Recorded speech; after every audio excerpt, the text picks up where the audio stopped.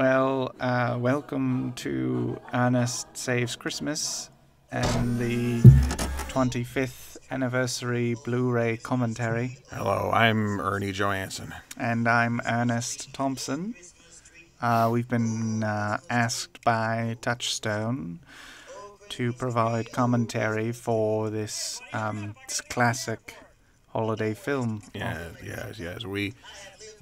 I got the tap to be brought here today to record my musings and my extensive anecdotes regarding my experience with 1988's Ernest Saves Christmas. Ernie, Ernest, Ernie, right.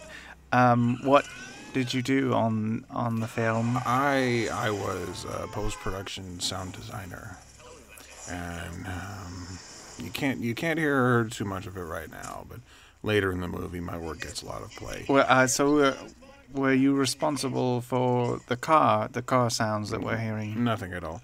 A car is a thing that many people have much experience with day to day because cars exist, and we all know what a car engine sounds like. That sort of thing winds up going to the sound editor because you can actually record a car with a microphone.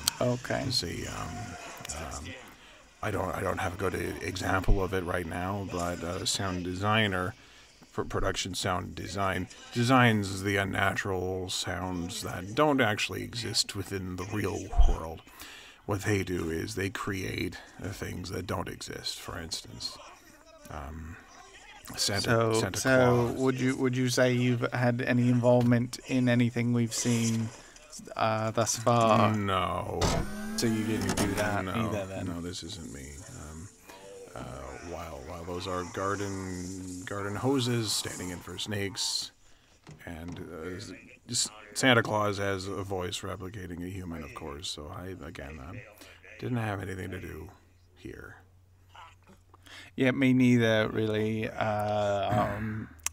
You see, I was not part of the Greens department, and therefore I was actually part of a very special small department that was the snow department, because as you know, this film came out in November of 1988, and therefore we did not shoot. We did shoot not at Christmas time, but rather in May of 1988. So there was no snow. That's cutting it. That was cutting it close. And we haven't seen it yet, but you will see that there is snow later in the film.